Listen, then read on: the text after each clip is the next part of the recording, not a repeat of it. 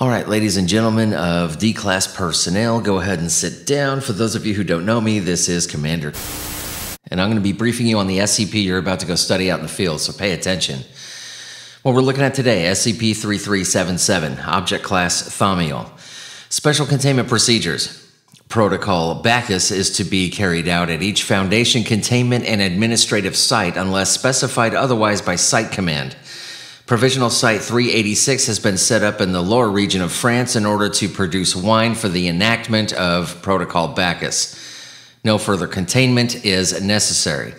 Description: SCP-3377 is a hypothesized Class 4 reality-bending entity or collection of entities. Whilst no direct contact has yet been made with SCP-3377, evidence suggests the presence of an extremely powerful being or beings present on an adjacent reality to baseline, capable of interacting with baseline reality providing specific conditions are met.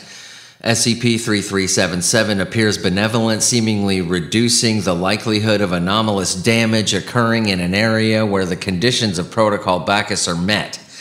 SCP-3377 has also been known to leave gifts in exchange for wine when under the conditions of Protocol Bacchus. Such gifts are generally of a similar nature, being highly valuable and related in some degree to grapes or wine. An example of such, recovered at Site 17, is a living grapevine seemingly made of solid gold. Item retained at Site 17 for further study.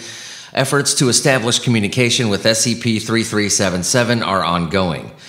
SCP-3377 was first discovered when routine examinations of patterns of anomalous events revealed statistically significant low cases of events in central France, particularly in the Loire Valley region.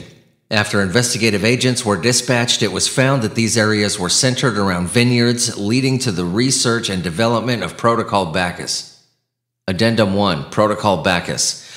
Protocol Bacchus was first developed in 1978 by researcher Thaumiel after discovery of an inhibitory effect on anomalous activity around French vineyards, particularly those of the Loire Valley.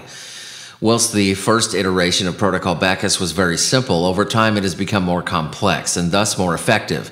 Currently, Protocol Bacchus is on its 17th iteration and is due to be reviewed on 28/06/2019. Protocol Bacchus consists of the following steps. All Foundation sites are to contain a wine cellar comprised of stone kept underground where possible.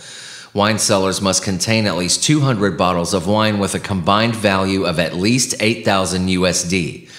At least 50% of the wine in each cellar must come from France, with 20% of the total wine obtained from the Loire Valley. Wine cellar humidity must be maintained at approximately 75% with a temperature of approximately 13 degrees Celsius and a light intensity of less than 120 luminous flux per unit area, or LX. At least once a month, one bottle of wine in each cellar must be removed and consumed by 2 members of Foundation staff alongside a meal or rare steak in a Béarnaise sauce with freshly fried potato. The bottle should then be replaced within 4 days. All right, ladies and gentlemen, that was SCP-3377. You are dismissed.